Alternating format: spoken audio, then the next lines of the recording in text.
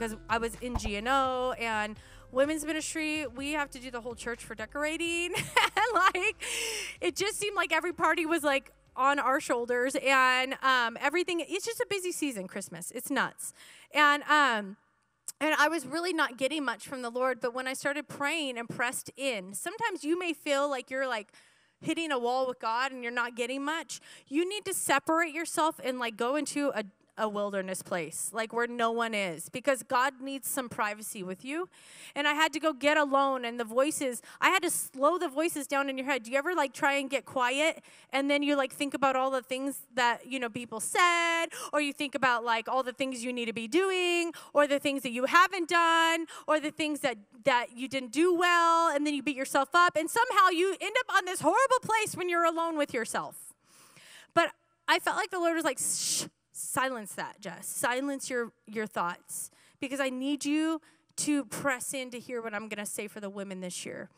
And so I got alone, and I heard the Lord say, it's time for the church to be taught how to be the church.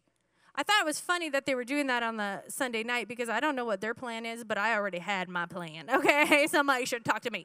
And so 1 Corinthians, we just went through Galatians. Galatians was a church, and it was written, it was beautiful, it helped us, it strengthened us. Did you guys enjoy Galatians last year? I thought Galatians was so timely for everything we were walking through last year. But the Lord wanted me to step into 1 Corinthians, and then we'll move into 2 Corinthians. I don't know, girls. I'm not making any promises where we'll end up. We're going to take our time with Jesus, okay? And we're going to allow him to minister to us. But I wanted to kind of set this up for you, and then we're going to go into something special today on this topic. I want to talk to you about the Corinthian church. Here's the Corinthian church. Boy, were they in a time and a season like it sounds like we're in now. And it's funny how the Bible is relevant to wherever we find ourselves. You know, there's nothing new under the sun, the Bible says. There's nothing that is shocking to God. It might be shocking to us, but he's not shocked by it. It's happened before, believe it or not. And here is the church, and Paul is writing to the church, and in fact, he writes his first letter, gets lost, and so he goes to write a second letter. He gets a message from Chloe's church. Don't tell me women are not supposed to preach when Chloe has her own church. I'm just saying that. Just going to say that right now. So here's Chloe's church. They're all fighting. They're all going at each other. That doesn't happen here, right? Never. And so they're divisive, and Chloe's writing, and she's like, hey, come help out. Like, we got some issues. And then somebody else writes and says to him, hey, this is what's happening in the church in Corinth. And so before Timothy gets there, Paul's like, I got to write them a letter and straighten them out. And I love that Paul writes his letter for all of us to read, because if you read 1 Corinthians, you're going, that's us right now. Oh, that's us right now. Oh, that's the church right now. That is still an issue. And so we're going to learn a lot from this. We're going to learn how to be the church. We're going to learn how to step into our positions. It is going to be a place that will challenge you this year. You will be challenged in your faith. You will be challenged in your personality. You will be challenged in the character, your fleshly character versus your spiritual character. God is going to rock us. So just get ready, girls. You ready to be rocked by God?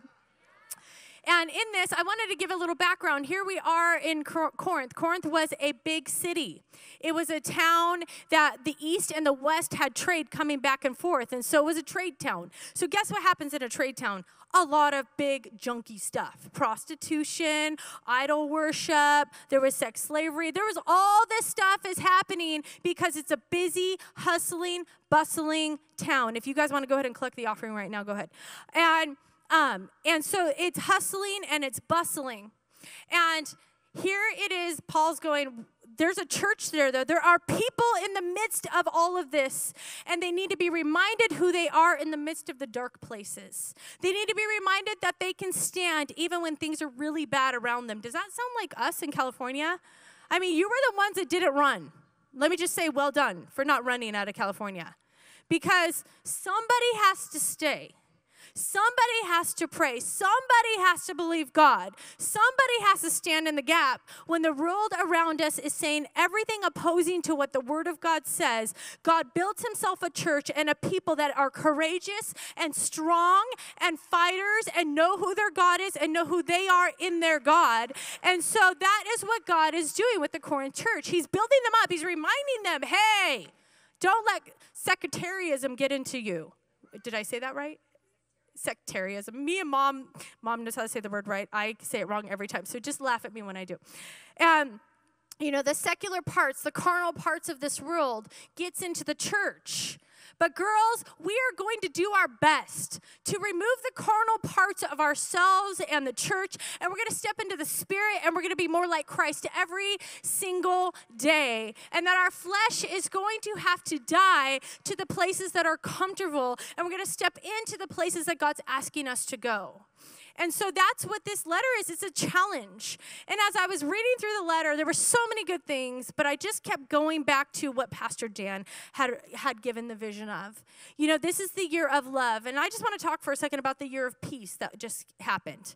I have to tell you, the year of peace was a challenging year. Was it challenging for anyone else? Did you have to learn how to find peace in the midst of chaos? Yeah, I have a feeling we're going to have to learn how to love in the midst of not wanting to.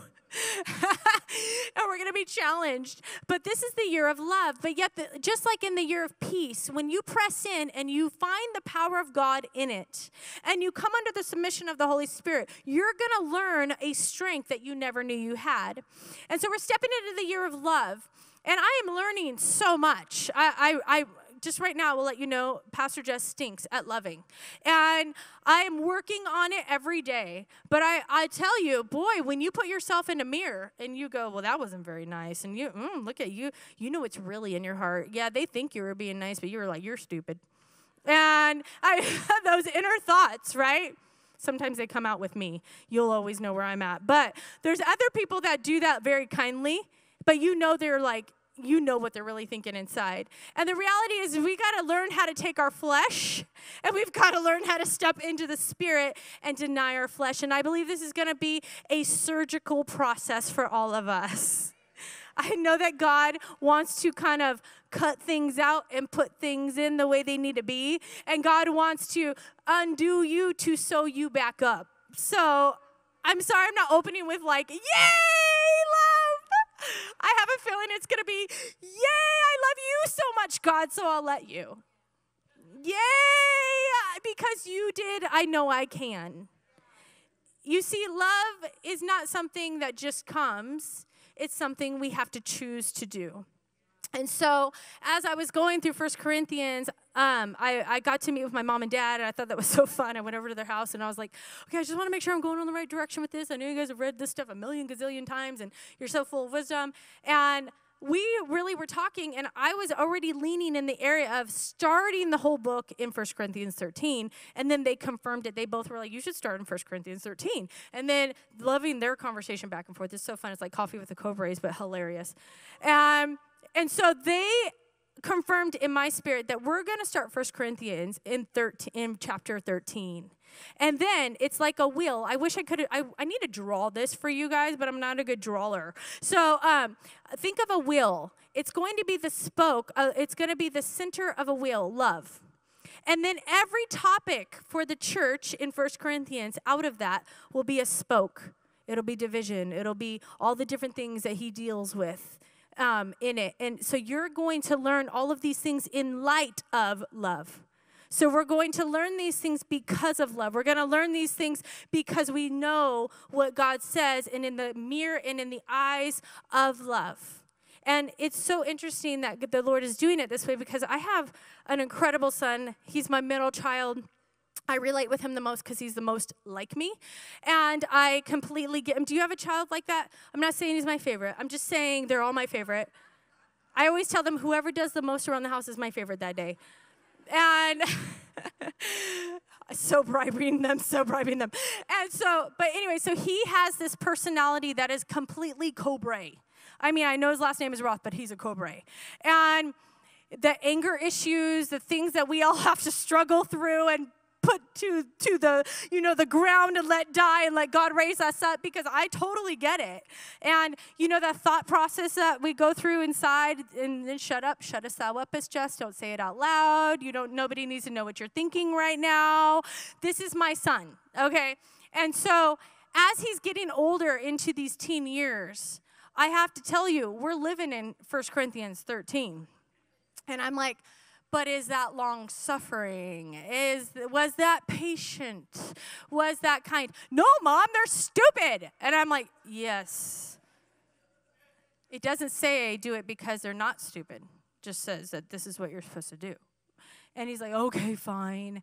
And usually it's his siblings that we're talking about. And so as I talk to my son about different life issues right now, because he's, at that very pivotal stage, or my daughter who's stepping into adulthood literally next week, and she's going to be 18 and going off to college, and the transitions of life, I realize these verses are so pivotal at every single stage of our lives, because as I'm talking to them about it, I'm talking to me about it. And as I'm telling them, I'm like, ooh, Jess, you didn't do that well. And so this is going to be a mirror in our lives that we're going to have to get better at. I'm going to tell one last story. All of you volunteers already know it, but I'm going to tell the team, because I believe this was a word for not just me and Dan, but I think it's a word for everyone. Dan and I is our New Year's. We were going to bed New Year's Eve, and we were kind of at each other. Have you guys ever been there? Dan and I don't really scream, yell, and fight, but we just get really annoyed with each other. And so I was like, feisty. He was working like crazy. I was working like crazy. We had not had any downtime. And so I say to him, apparently, at 11:30 at night, if you know me, I'm not a night person at all. And so if you're texting me at night, good luck. I don't know what I said to you. So he says I guess he said we were talking. I don't remember. I must have passed out. So he's like, all you said, Jess, was, Dan, you just need to do better next year. You just need to do better in 2023. And I must have knocked out. And I'm like, so I wake up in the morning, and he starts laughing next to me. And I'm like, Happy New Year, babe. He's like, yep, the last thing I heard on the last day of last year was, do better, Dan.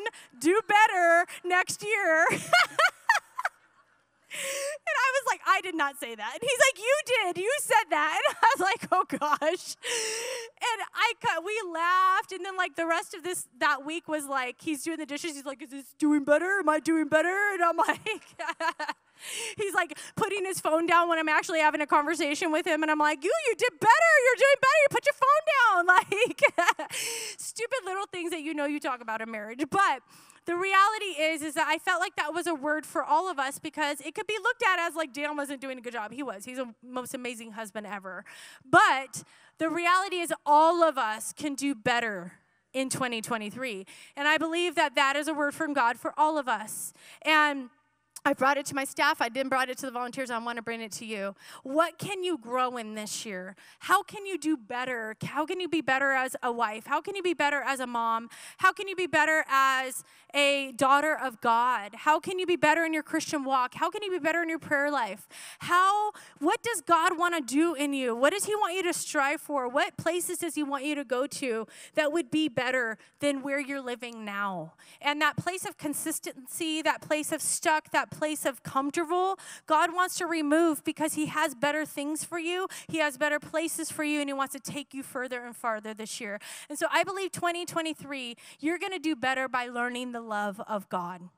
And I believe that out of this understanding and these teachings is going to come a revival in our church. That's what I heard from the Lord, that he's going to bring a revival to the people, because once we get love, once we have an exchange for our flesh and the hurt and the pain, all those things that come with it, then when we replace it with the love of God, something ignites inside of us, and we become new creations in Christ Jesus.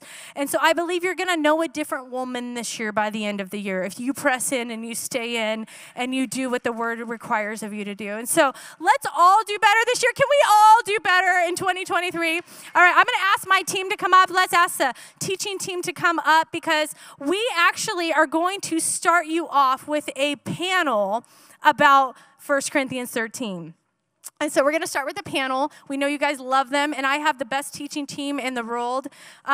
And Pastor Deborah next week is going to open up 1 Corinthians 13.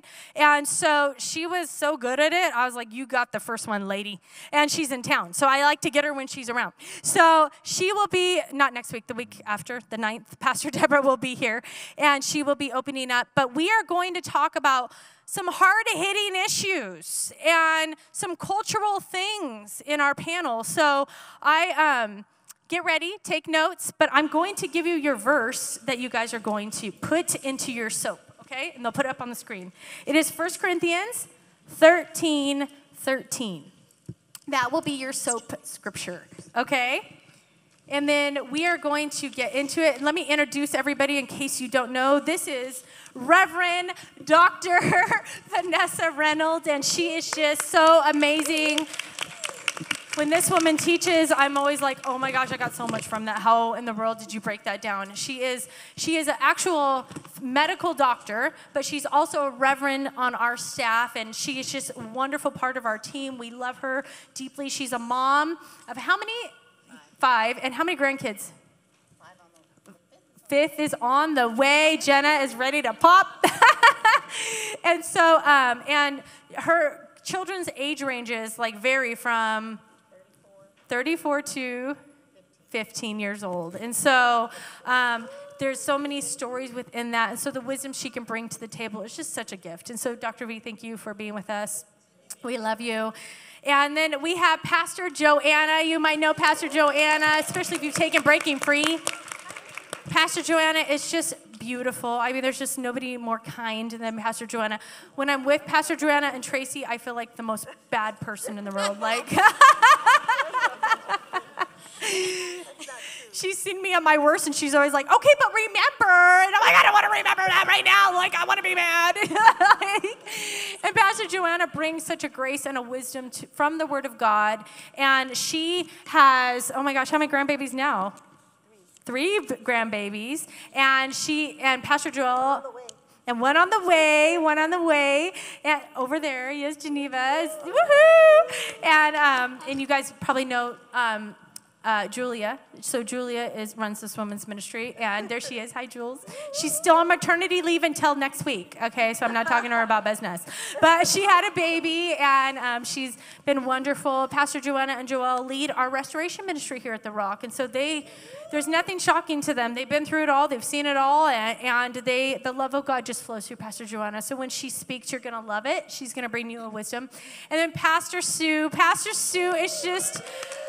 she's our anchor, man. She's like, Pastor Sue, like, you could be flipping out. Pastor Sue's going to be like, okay, all right, let's just get you through that. And the cool thing is that she can have her moments too. And I love how Pastor Sue brings a depth and a love for the Word of God, and brings a wisdom on how God breaks down the Word. Like, if I have a theological question, I could ask Pastor Sue, and she's going to be like, okay, let me break this down for you, or this is what I'm getting from this. And we speak a similar language because we both went to the same Bible college, and so there's just something there for us. Like, we speak Raymondite. And so, anyways, I love you, Pastor Sue. Pastor Mike and Sue are... they are grandparents, and nobody's in the house anymore. They're all grown adults. And so she's in a season of life that we all are learning from. I have lots of menopause questions for you, Pastor Sue. And Pastor Tracy, we just love Pastor Tracy. She is over La Roca. They are the lead pastors over La Roca, and we love La Roca. We love you guys, and so we are excited about what God is doing in the women. But Pastor Tracy is gifted in when she sings. There is just an anointing that comes out of her. It's a gift that God has given her, but then her teaching gift has been so developed in these past few years. And every time she steps into the pulpit, I'm like, oh man, that was so good. And so, girls, I think you have the best teaching team here. You have Pastor Deborah next week, and she's just phenomenal. And so, guys, Pastor Nicole's not here. She's our hyper crazy one, and we absolutely love her. Nicole puts us all to bed with energy. And but she is at a conference right now getting trained up for your teenagers. And so she loves your teenagers, but she loves the women in the house. And every time Nicole brings a word, she's a gift to this house. And so I think I've covered the teaching team. I don't know. Okay, but that's who will be leading you this year, okay, with the teaching team. And so I wanted to ask you guys, since we're talking about love, we kind of got to talk through some questions.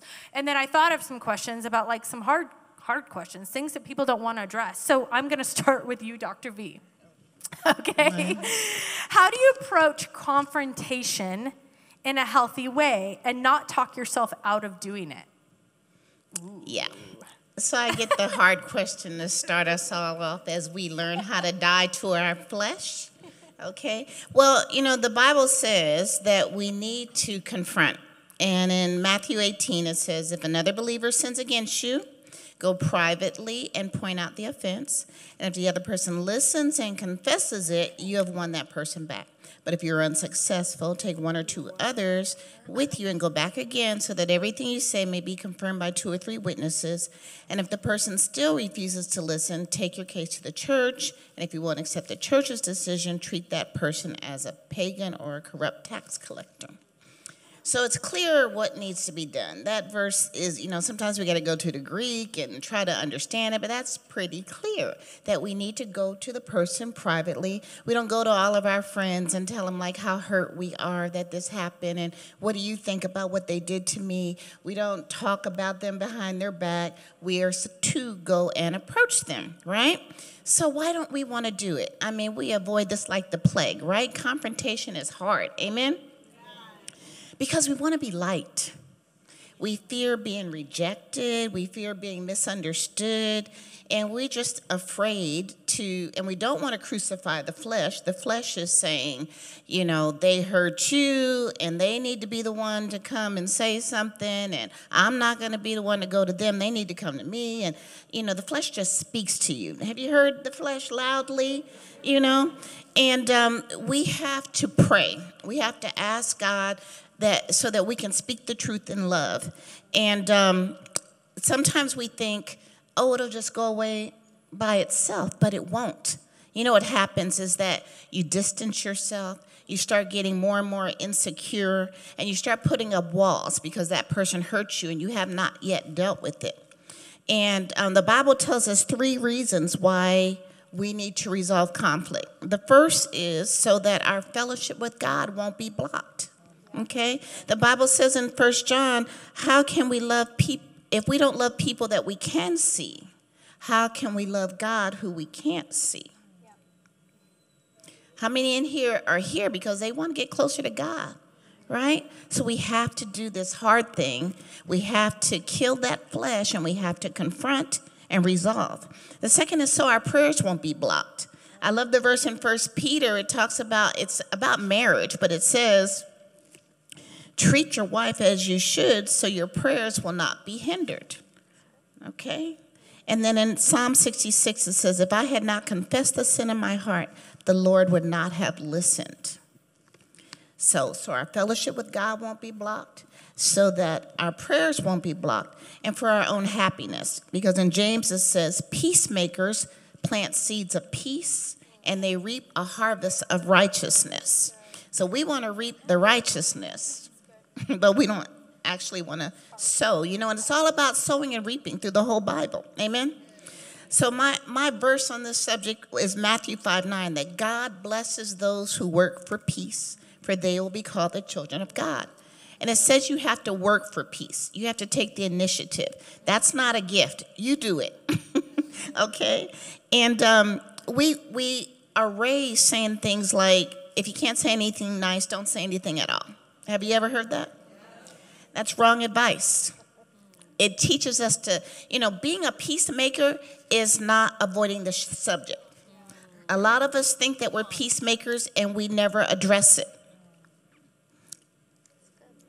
I do that. And it's not just appeasing that person, which is like agreeing with everything they say just to avoid strife. Like they say something that you totally disagree with and you're just like, yeah, you're right. Just because It's easier. That's not being a peacemaker. Amen?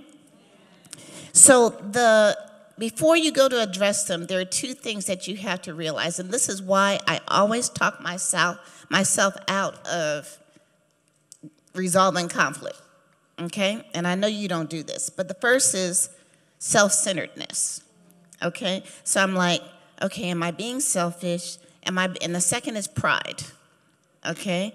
I'm like, okay, so why was I so offended by that? Is it me? Was I just being prideful? Am I thinking just of myself? I looked at, there's certain triggers that trigger us sometimes. If you grew up where you never got any recognition or anything, and somebody says something where they don't recognize you, and it's a trigger, that will cause you to be offended. And we don't see these things in ourselves. It's up to close friends to point them out to us. Like, every time this happens, you kind of get a little testy, Did you see that movie, Back to the Future, with George McFly? And every time somebody says, "Are you chicken?" and then he's like ready to fight, right? And these are like triggers in our life that cause us to feel offended. It's not so much what they said, it's what you grew up this way, and so that's a trigger for you. So I check myself, is that a trigger? Am I being self-centered? Is this all about me? Is this about my pride? That kind of thing.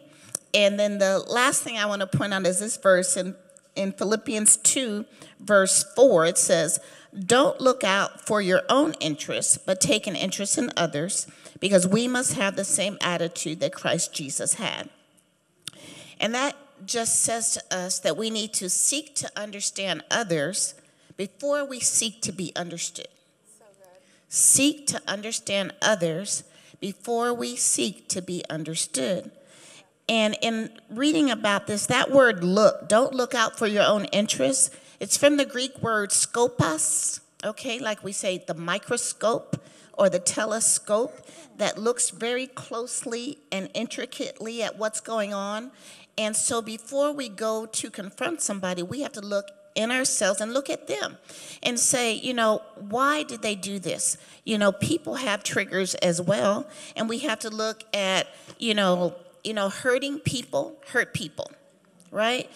Maybe if I was raised with a dad that was raping me every night, or with no food, or in these horrible situations, maybe I would have acted that same way. Only by the grace of God am I where I am today. So we have to kind of look at them before we approach as well, right?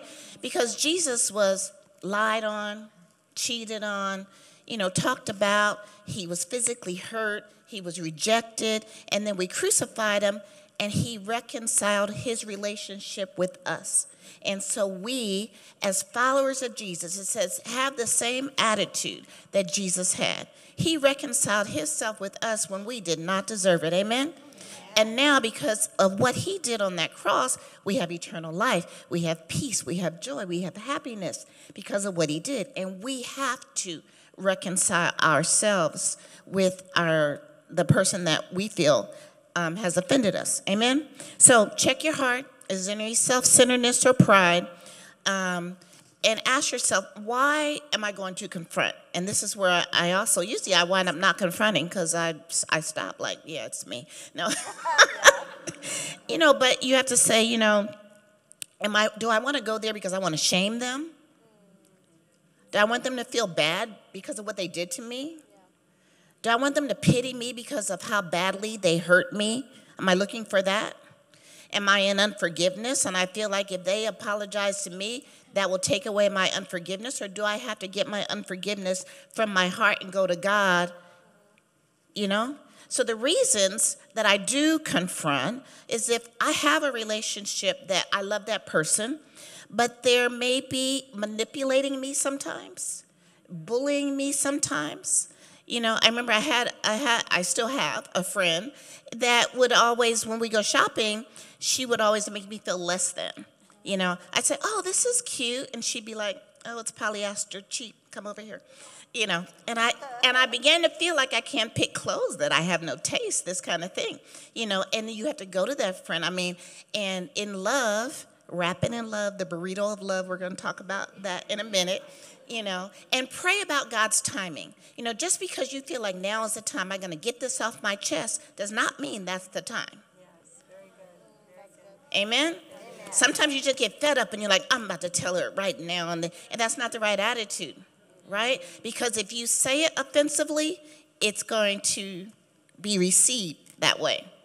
I had another friend that confronted me with something, and I was okay with the confrontation, but then she started just digging the knife in. She was like, and you always do this. It's your MO. It's your modus operandi. It's your character. It's the way you act all the time. And anytime somebody says all the time and whatever, and I was thinking, well, I was there for you here, and I was there for you there, and I was there for you there, and I was there for you there, and then that's the wrong approach, right? But out of our pain, sometimes we say it wrong. So check your heart, check the timing, and then say it in love. Amen? And be a good listener, okay? You got to attack the issue and not each other. Amen? So good. Awesome. There's like so much meat there. I could preach on it all year. I was like, I can't do this in 10 minutes, but I did. I looked at the clock. This is just a little glimpse into the things that we'll be having to cover because God is going to deal with all of us on it. I did want to just open the panel up real quick, but before we do, can you guys turn off these side blue lights? They are, for me personally, I'm dying. Does anybody want to just maybe jump into what Dr. V was saying? I wanted to see if you guys had anything to respond with that. Well, actually, that's my part. She already referred to it, kind of the burrito wrap method, but so. Well, wait, let me ask you a question then. So before we go to the burrito wrap method, okay? There was a part of this where I think we were in our conversation talking about when you confront somebody and their response is not godly, and then you go, what do I do at this point? There are things to take into consideration, like they've grown up maybe differently, or they see things, or they're in a broken place, and maybe they're not spiritually strong where you are at, and you might be talking on different levels, and just walk in love and just cover that, and you may not be able to fix it, because I've gone into things thinking, this is the right thing to do, and this is what God says, and we're both Christians, and then it doesn't turn out that way, and I'm so disappointed. I'm like, what happened? It's like, seriously, the word doesn't work. Have you ever felt that way? And so I'm just going to be real. And so I've had to learn, no, you did what the word told you to do, but how that person's responding is not your responsibility. And the reality is that God loves you too, so you're not a dumping ground from other people as well. That does not, and so I wanted to say that because for years I was a dumping ground to a relationship that was very unhealthy, and I was like, because I was codependency. We become codependent on people. And the reality is that God tells you to confront, tells you to keep things healthy, tells you to walk in love. But at some point, you are not someone's dumping ground, and it doesn't mean you're not walking in love with them or confronting an issue. If you go to them and say, hey, when you said this hurt my heart, and they don't want to receive it, then that's between them and the Lord, but you did your job before God, and you went and you confronted the issue. And so I don't want there to be this condemnation on you of like, I tried, and then they flipped out, and I didn't know what to do. And no, release them, love them, and move forward. You don't have to fix every problem. You can't fix everything. And I've learned that over 7 years. You cannot fix everything. You are not God. Oh, praise Jesus for that. And so I just wanted to kind of give someone some freedom in that. The other thing is have really people in your life that you can be accountable to in these confrontational moments. I remember, I'll never forget, I was struggling and going through a really hard time, and Julia was in my life at this, well, Julia's my friend, but Julia came up to me and she said, why do you feel that you need to react every time this person comes at you this way?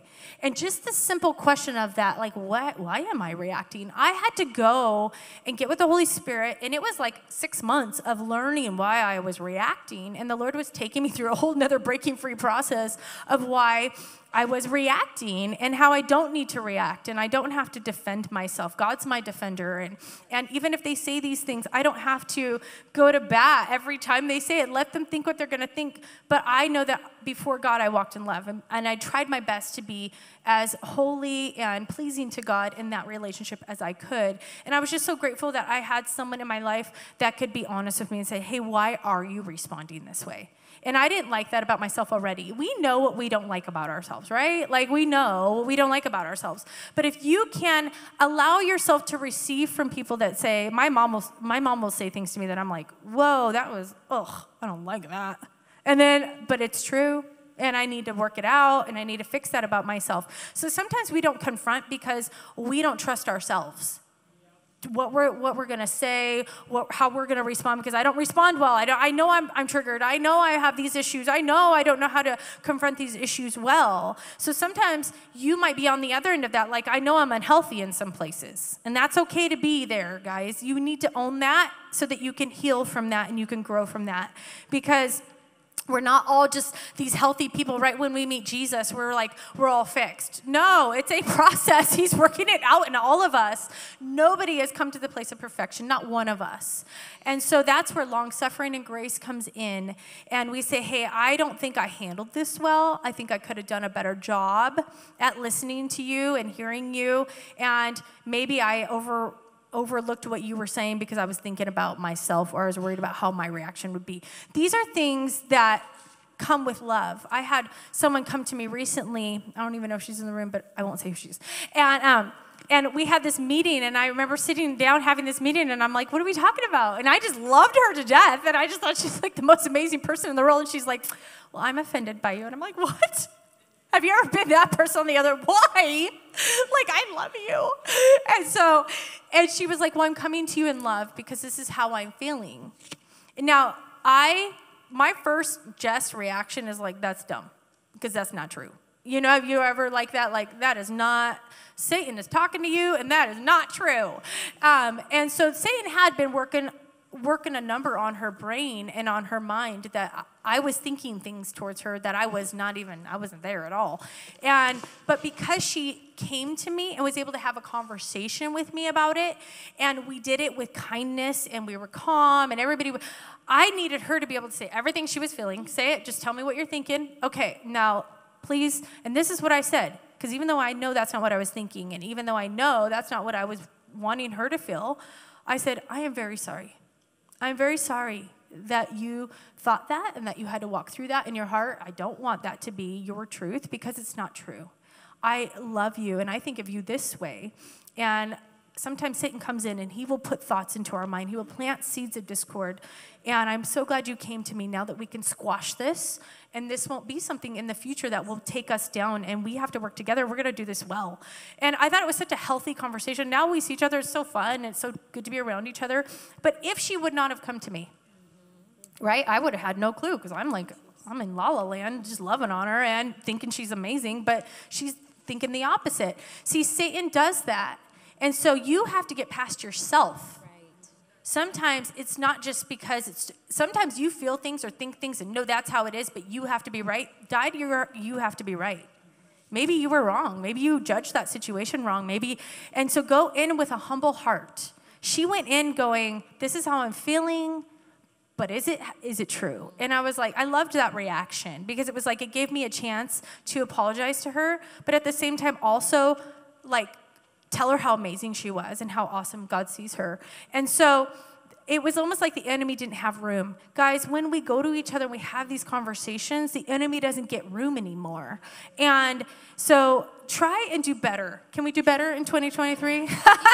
At loving each other, at responding to the things. And, and Dr. V, you're right. There are some things that you're like, that was so me. And they don't even know. And you can work that out, right? But like if it still keeps coming up, that should be an understanding like, oh, this is something I need to bring to the light so Satan doesn't have room anymore in my head and in my heart.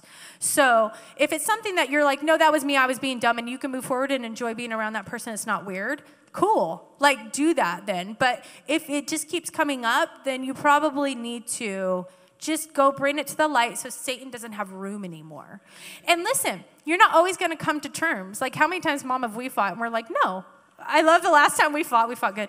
And when we fought, I called her. I'm like, fine, I'm really sorry. She's like, listen, I'm right. You're right. We love each other. We're not going to apologize to each other for if we were right or wrong. We love each other. And I'm like, all right, I'm cool with that. Like, because she was right in what she was saying. I was right in what I was saying, but we were saying different things. And we love each other, and we were trying to build each other up, but we were coming at each other the wrong way. And it's more important for us to love each other and be real with each other, right?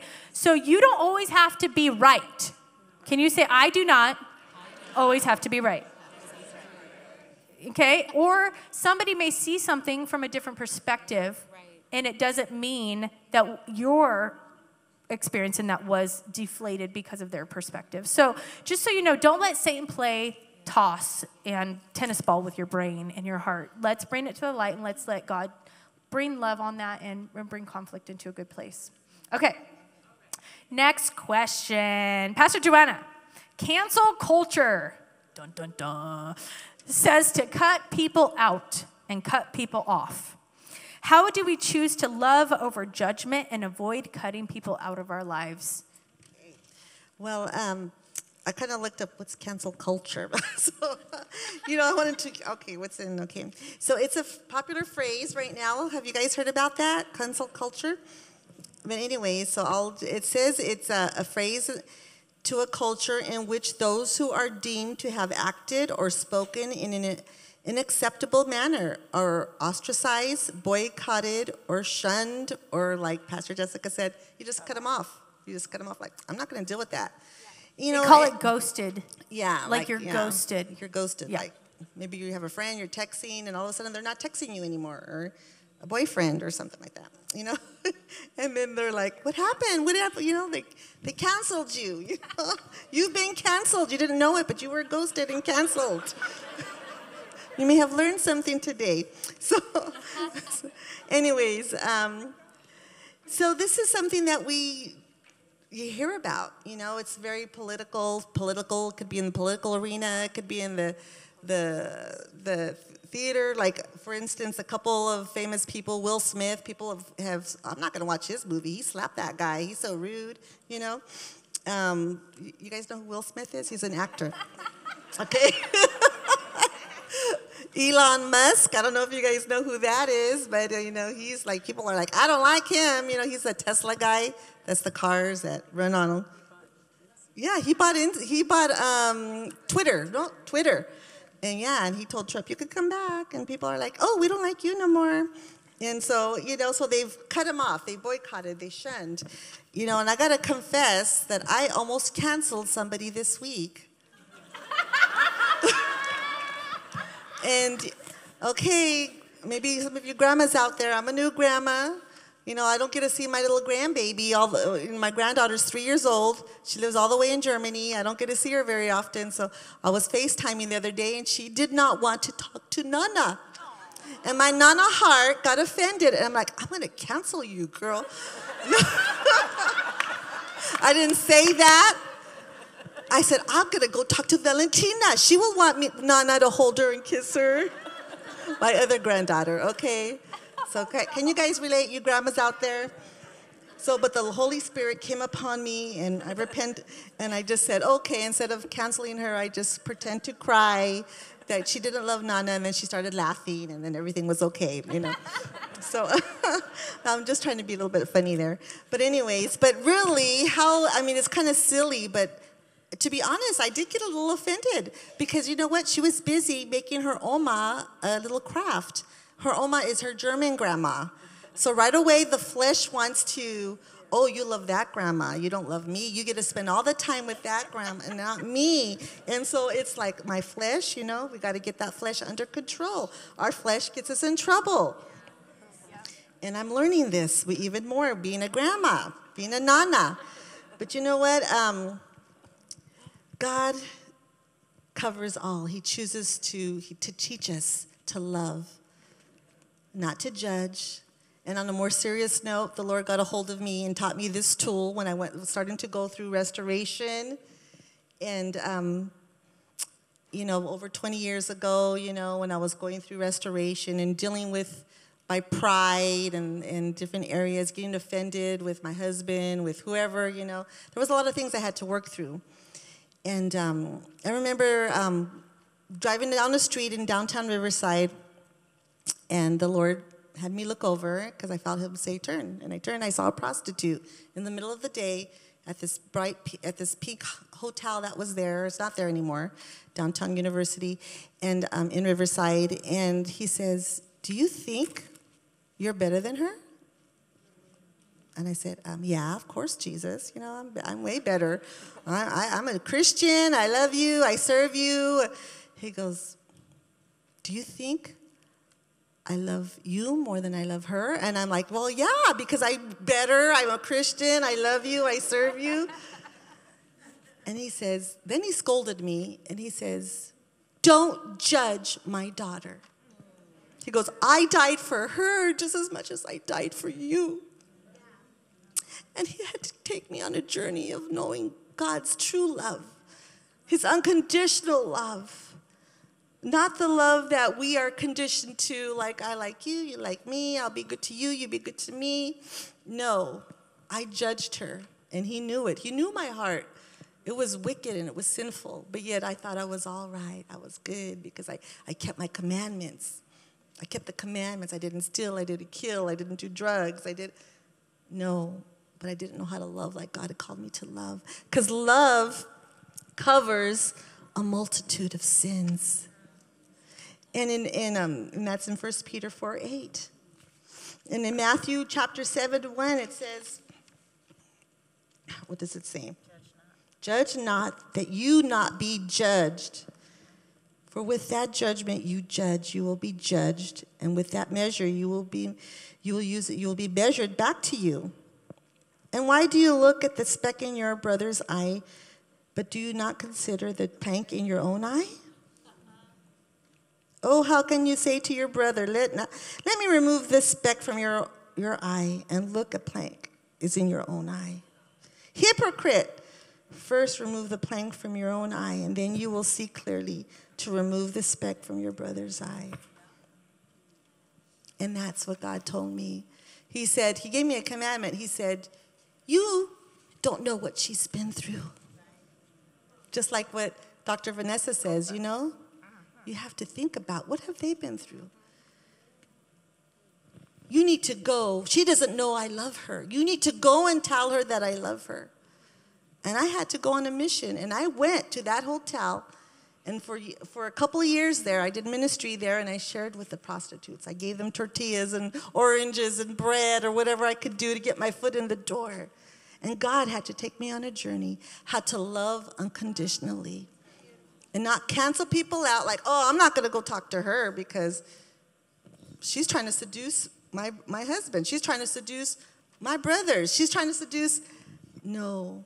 I had to look at her through the eyes of God and show love unconditionally and remember that God loved her just as much as he loved me. God died for her just as much as he died for my sins, which were just as wicked, but yet I thought I was better. How many of you kind of think, yeah, I'm better than that person? Yeah, but be honest with yourself. I had to be honest with myself. How many people have you canceled, not because just because you're sick of them, you're offended with them. Like, this all happens through offenses. We get offended. Well, we got to let it go. We got to forgive. And I know we said that already, but it's so true. We got to walk in God's love, his grace, his mercies are new every morning, not just for you, but for that prostitute on the street. Not just for you, but for that drug addict, that homeless person. Do you look at them and think you're better? God looks at them and he loves them just as much as he loves you. So I'm here to remind you to love as God has called you to love. Don't cancel the culture. Don't cancel people. Love them to life as God has called us to love them to life. So good. So good. I love what your story is because, how many times have we maybe heard something And it reminds me of the story, Tracy, where you were asking God to do something with you, and he sent you to that homeless man on State Street that one day. You know, if you will allow yourself to let the Holy Spirit interrupt your day, you will see God's love throughout the day. Yesterday, I had this experience. Dan and I went to go eat last minute. He's on this, like, weird fast. And so I'm kind of, I guess, following him because we're married. It's kind of annoying because that's not my fast. So but I have to kind of do things with him. So we had to eat specific food. So we're at this weird restaurant. And the people behind him are like 3 ladies, and they are talking about their drunken endeavors. And it was so detestable to my spirit man. I was like, ew. Because I remember that life, and I was like, you know when you come from something, you're like, And I was like, look at these raunchy women. Raunchy.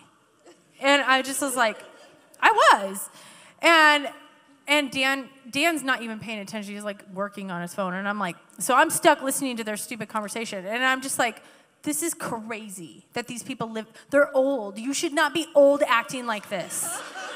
Like, because seriously, I'm just like, old people need to stop acting stupid like teenagers. Like, I mean, all these thoughts, okay, confessions of a pastor, are going through my head. And as I walked out, I heard the Holy Spirit say to me, you know I love them. And I was like, oh, God, totally failed at this. Like, and it was like, and I had to pray for them, that they would find a way out of that, obviously, pattern that they had for themselves in their lives. And so you can be on mission wherever you're at. And when you find your spirit man kind of bugged, like you did and like I did, ask the Holy Spirit, what do I need to do? Maybe he's going to ask you to pray. Maybe he's going to ask you to bring them tortillas and minister to them. Maybe he's going to ask you to go out of your way, be open to be interrupted this year, because we're going to do better at loving people, and that goes for me too. And so I just want to say we're all in this together, okay? Nobody's perfect at this. But Pastor Joanna, thank you for sharing that story with us, and let's do a good job at not canceling, cutting people off. And then if you've been somebody who has been cut off, that's hard on the other end. I've been that person many, many times, and you don't know what you've done. And, you have to just choose in your heart to walk in love and not hold an offense for being cut off. So there's like the other side to that. Like if you've been on the other end of that cancel culture part, yes, maybe you did something, but if they didn't come to you and talk to you about it, you just have to trust that God is going to work that out in you, and that ask the Holy Spirit to work things out in you. And I do want to say this, people can change. Like, I'm serious, people can change, because when we get a hold of the Word of God, when we get a hold of the Holy Spirit, God begins to change us and mold us into who he needs us to be, and not what our flesh and our character, sin nature wants to be. And so when we come under the power of the Holy Spirit, you can do this. We can be better at whatever. So maybe you've been judged off of the old man, and you are becoming a new man. And, there's somebody in my life that I pray for every single day. And this person is young, very, very young. And I know, are not going to be, when I meet them again, because right now I'm not in their world, but when I meet them one day, I just know I'm going to meet them one day again. They're not going to be that person I remember them to be. Number one, I believe that my prayers are working in their life. I do. I really believe that God has given me an assignment to pray. And as I pray, I'm praying things over these people. And they may never know that I'm praying this over them. But I know God can change this person. And so I'm expecting to see like this awesome young woman of God doing powerful things for him one day. Because that's who I believe God made them to be. And so instead of being mad that you were canceled, or mad that they offended you or did something stupid to you, go into prayer and begin to, what do I need to do as a woman of God? And how do I need to respond to the pain and the hurt maybe they've caused? But I can respond to it with love and with grace and with acceptance and mercy. So anyways, those are maybe reactive ways to respond to really hard places. So Pastor Sue, let's do this. Some people have strong personalities. I don't know anything about that. Speak to me, oh wise one. Can you share how to go about confronting in love using the burrito or sandwich method? Okay, I feel like I have the very practical piece, but yeah, years and years ago, when we first came to the Rock and we were developing the children's ministry and establishing policies and procedures and all that, in the world of children's ministry, you do have to say no sometimes. And that was really tough because even then, almost 30 years ago, people didn't like hearing the word no, right? Especially when it comes to their children. You know, just admit it. We don't like to hear that word. But anyway, so I don't know where my husband and I picked it up along the way, but what we adopted and trained our workers to do, and it's just a part of my life now, is what we call the sandwich method. And you could call it a burrito wrap if you want, that's your preference. But it's basically when there is something a little bit difficult that you have to communicate, sandwiching it with something positive, or like we would say praise, praise, correction, praise is what we would train our workers. And it's just to think, if you have to say, like sometimes it's just little day to day. And sometimes, especially if you have kind of a strong personality, or you tend to be more that, what we call around here, prophet perceiver, like you just see something that's wrong and you just want to nail it, you know. People don't want always for you to just nail it and be so maybe strongly opinionated about everything in your world. So just having an attitude that if I have to communicate something a little bit difficult or corrective by nature, I am going to sandwich it with a lot of praise. And most people can receive correction if they feel like you're coming to them in love. And so sometimes you have to dig down deep, but you find something that you can express admiration, or, you know, her shoes. I mean, you know, you pull deep within you something that you can say that's of a positive and praiseworthy manner toward that person, and then you administer the little bit of correction or whatever you have to say, and then you couple it again with something very positive or praiseworthy toward them. In Ephesians 4:15 it says, "But speaking the truth in love may grow up in all things into him who is the head, Christ." We're to speak the truth in love. And people have to know that we're motivated by love. And it's a good check system on you, too, am I really being motivated by love? Do I just want to correct this wrong thing you said, or do I really care that you get it and don't just get defensive? If you just tell somebody, and this is so important with parents with teenagers, parents with young adults, grandparents that you're seeing your children parent, and you just want to go in there and say, "Are you kidding me? You just let her pick up her binky off the ground and put it back in her mouth? I sterilized it for 5 minutes." Whatever it is, you can't just go into the situation and just be so strongly opinionated about everything. Or what you're going to do is they're going to put up walls and get defensive, and then you've shut down communication. And on a day-to-day, we want to communicate. We want to be able to get along and enjoy one another. Amen? I love what Pastor Deborah taught us years ago. You're entitled to your opinion, but you're not always entitled to express it. And so that's a check system too. Is it really something that's detrimental, or is it just kind of your opinion? You know, I won't go there. But anyway, 2 Timothy 2:23. That was just maybe I will go there. Just a carnal, left-sided thing, left-sided thing. You know, we all have a style, right? Some of us are kind of in style with the current trends, or we're not. And I just find it interesting at this season of my life. I know what decade you did high school. I do. I know what decade you did high school, because many times that's what your default is. That's what the kind of clothes you're comfortable with, the kind of hairstyle you're comfortable with. And when you've been on the planet for 70 years, I've seen every style, so I'm totally confused. I don't know. But but I do have to say I'm most comfortable in my hippie clothes, if I have any. But anyway, in 2 Timothy, that was just sidebar, no value in that at all. 2 Timothy 2, verse 23. It says, but avoid foolish and ignorant disputes, knowing that they generate strife. Avoid them. Foolish and ignorant disputes about tastes and food or vitamins or, knowing that they generate strife. It says in verse 24, and a servant of the Lord must not quarrel, but be gentle to all, able to teach, patient, in humility, correcting those who are in opposition, if God perhaps will grant them repentance, so that they may know the truth, and that they may come to their senses and escape the snare of the devil, having been taken captive by him to do his will. That's someone that's been offended. So you do need to bring humble correction, but in a way that people can receive it.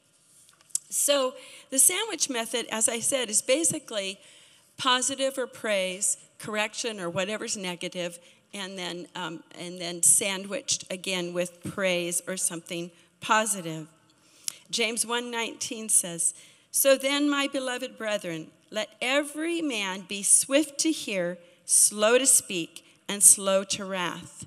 If you get this method of communication in the back of your mind, it will help you to be slower to speak, because you're having to stop and say, what can I say positive about this person? Now, in children's ministry, how it translated is many times like you might be the lead teacher in that class, and Johnny that came for the first time was hitting everybody and having a fit and disrupting the whole class.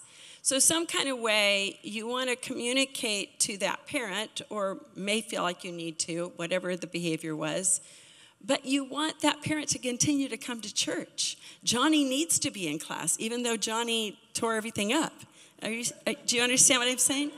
So we would have to work with training, like as the parent comes to the door and they're here to pick up Johnny, that you would say, I am so blessed that you came to church today. Did you get something out of the message? Oh, yeah, it was so good. Oh, I'm so glad.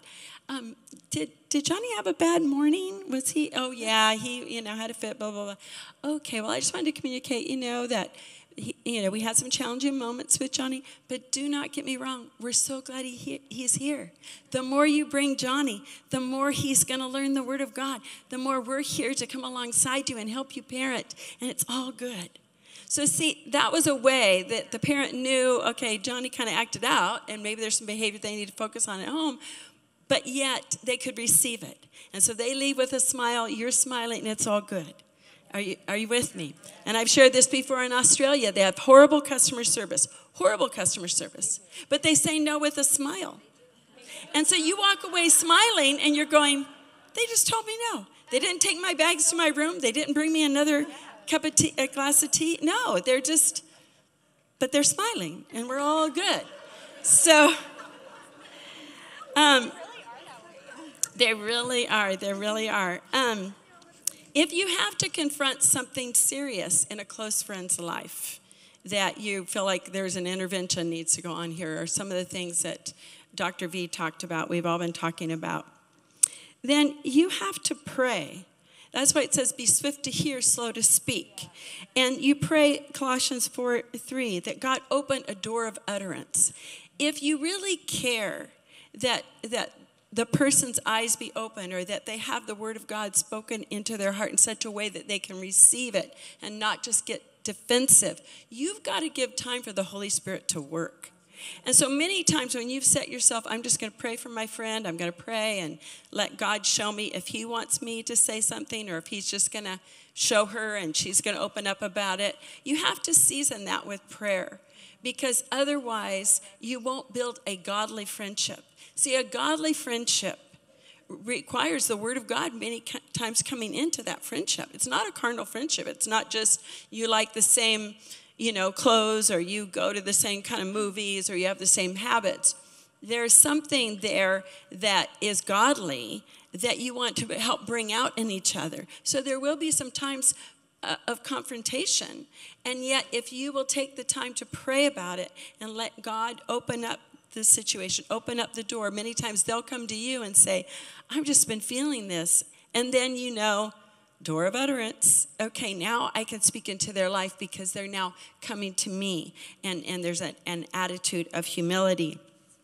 I love Pastor Teresa taught us this at the rally. She said, there's a way to say no without saying no. And we actually use it in our preschool classes in a lot of areas. But many times you have to, just if you're in charge of something or you're involved in any arena at work or wherever, and you do have to give a no, but you feel like the person won't receive.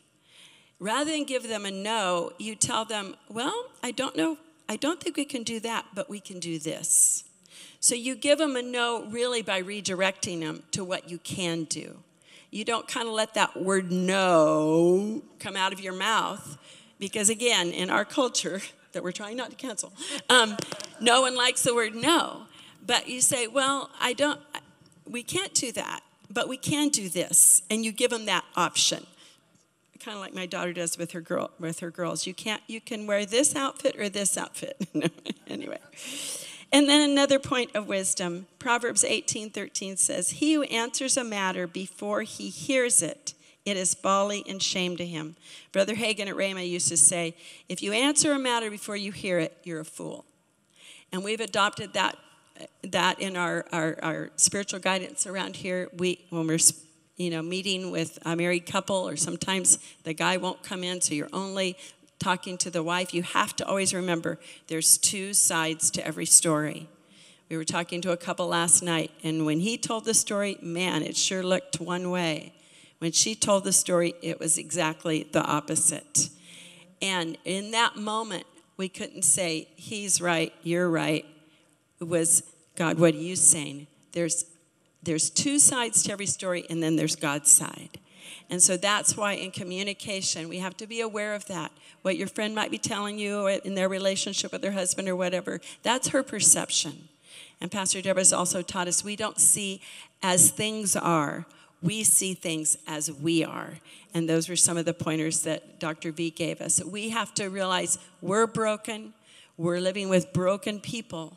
And perception is like 99% of the issue many times. And so when you're talking to someone or you feel like there is something negative you have to confront, ask questions. Let them explain their life. Let them explain the situation. And so many times when you hear what they have to say about it, you realize that there's a real brokenness going on, or there's obviously some information you did not have.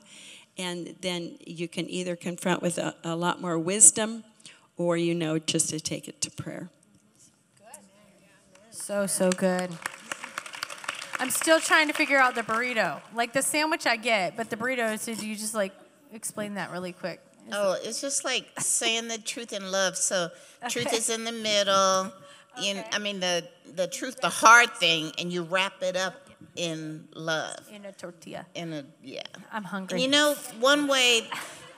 One thing is to give a compliment to somebody, but when you're confronting somebody on a hard thing, what's good to do is to point out one of your weaknesses first. So if I have something to say to you and I say, and it's my friend, I'm like, girl, I am the worst this, or, I have a problem with my temper or with this, and, but I just want to, we all have all these things going on, but what happened this day?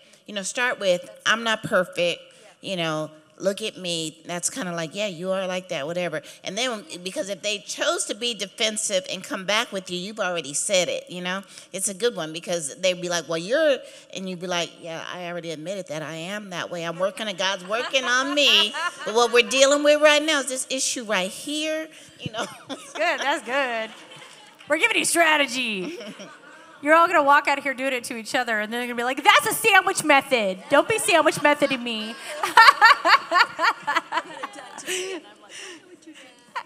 That's so funny. Okay, so Pastor Tracy, we have one last one, and then we're going to have you guys go to your tables. What do you do if if you're the one offended or feel like someone might be offended with you. So these were all examples of what happens when your feelings are hurt. But what if you're the one and you realize you hurt someone else? So let's see what the scripture says. Let's look at Matthew. We're just going to read a lot of scripture because the Bible is pretty clear about this. This is Matthew 5:23 through 26. Let's just read it together. Therefore, if you bring your gift to the altar and there remember that your brother has something against you. Next verse. Leave your gift there before the altar and go your way. First, be reconciled to your brother, and then come and offer your gift. And I think of praise and worship. We're bringing our gift, our sacrifice of praise to the Lord, and it's almost like the Lord is stopping us at the door of the sanctuary. Stop! Don't go further. First, turn around. Go. Work it out with your friend. Come next service. Then bring your praise and worship to the Lord. Amen. So verse 25.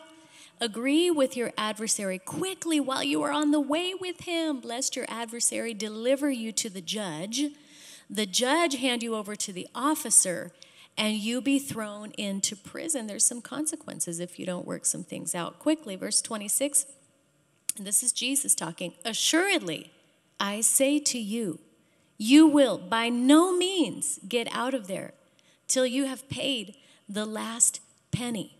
And this is, just take it this way. There's going to be some consequences if I don't work this out. We have an accuser of the brethren who is very willing and ready to steal, kill, and destroy if he has permission. So we talked about what bringing our gift to the altar is. Let's not try and do something for the Lord. And God's like, wait, stop. First, go and repair this relationship. In the church at Corinth, there were some really offensive things happening. They were hurting each other. Let's look at this, 1 Corinthians 11. For in eating, they're having the Lord's Supper. There's bread and wine. For in eating, each one takes his own supper ahead of others, and one is hungry and the other is drunk.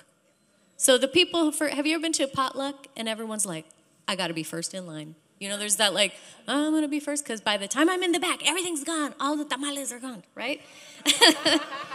Well, in Corinth, it was even worse. Verse 22, what?